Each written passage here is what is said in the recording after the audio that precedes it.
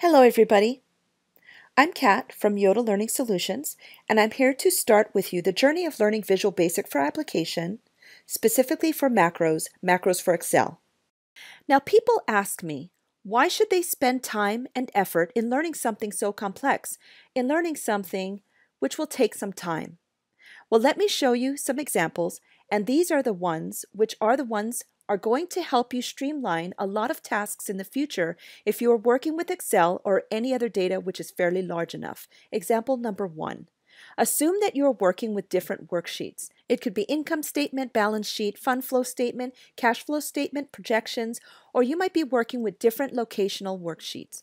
In this case, as you can see at the bottom of my screen, Australia, India, South Africa, Sri Lanka, US, UK, China, workings 1, 2, and 3.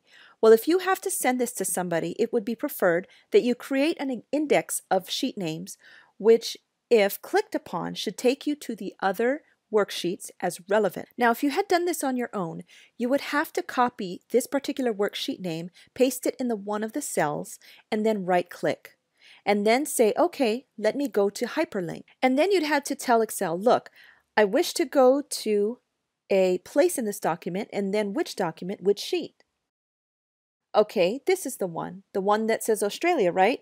Now, once I click on Australia, only then it takes it to another sheet called Australia. Well, can you imagine how much time it would take if you had to do this for almost a dozen worksheets? And not just that. In the future, if any change happens in the structure of the workbook, the name of the worksheets, you would have to re-update this. Well, with macros, only a click of a button. And if the name changes, let's say I'm making Australia as AUS, the short form, let me click on the button again. You notice how quickly it does your task. Well, this was just one example. Let me show you one more. Here before me, I have another workbook whereby sheet 1, 2, 3, 4. 4 worksheets have different data. The sequence of data are the same. That is the client name, country, city, location of the particular office, and the amount. Now these 4 sheets contain different names and numbers. Imagine if you had a dozen worksheets with data spanning over hundreds of rows, and you had to combine them in one single sheet. What would you have done? Well, you could have copied this. Go to sheet 1, paste it beneath. Again, go to sheet 3, copy this. All right, I can see that, and paste it below. Why? If you had to do this a number of times in a month, in a week, this is unnecessarily spending and wasting time. It is not going to add any value to your knowledge base. Well, with macros, let's see how fast it can be done. So I go to the Developer tab, Macros, and I click on this macro, Merge Sheets, and I simply run it. Something happened in the background. Let me see. There is a new worksheet that got created, and that's the name combined. Well, this has combined all the data in what? 1 or 2 seconds at max. So this is what macros can do for you. And before I close this video, let me show you one more example.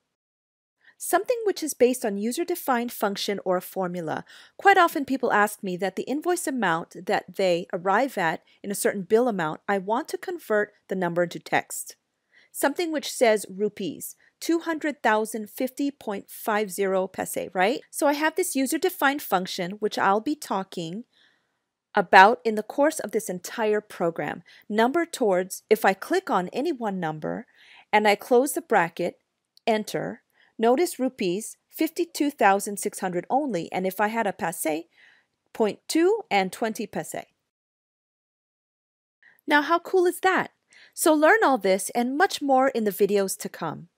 And I would want to believe me and just stay all along throughout the course.